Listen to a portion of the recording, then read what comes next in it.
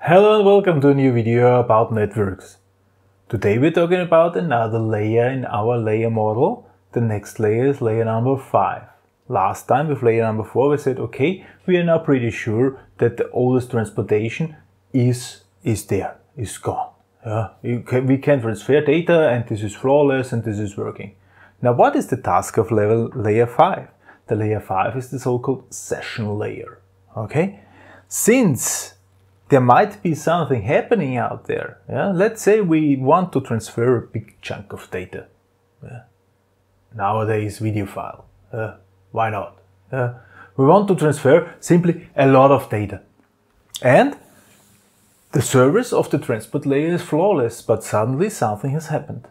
Suddenly the connection is lost. The transport layer realizes, okay, I cannot send data anymore, and is indicating, ooh, I'm sorry, connection lost. Okay, well, we'll try to reconnect again. And what then? Do we begin from do we start over? The whole chunk of data? Hopefully this will work now. It would be fine if we would be able to start there where we ended with the transfer, because we are sure the first part of the data was already transferred. Okay, so this is exactly what the session layer is about. The session layer is about managing connection losses. So this session layer is managing connection losses.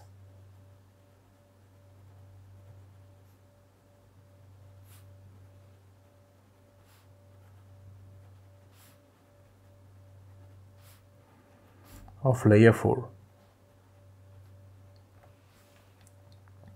Therefore, it makes some, synchronization points, sync points, or checkpoints also.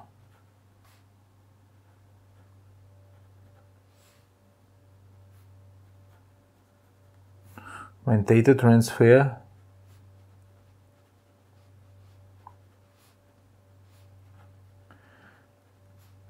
is possible again,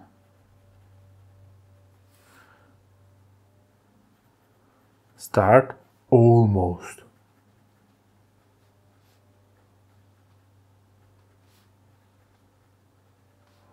Where connection was lost. Okay, so this is the task of the session layer. Take care that one session is transferred. Okay, one big chunk of data is transferred. So, and then if we come back again, if our transport layer is coming back again, then synchronize and start the transfer wherever you're sure that this was already transferred. Right? So this is layer 5, typical layer 5. And that's it. That's it. That's the task of layer 5. Next time, layer 6. Equally short video, I would say. Must not always be 20 minutes. For this time, thank you very much for listening. Goodbye.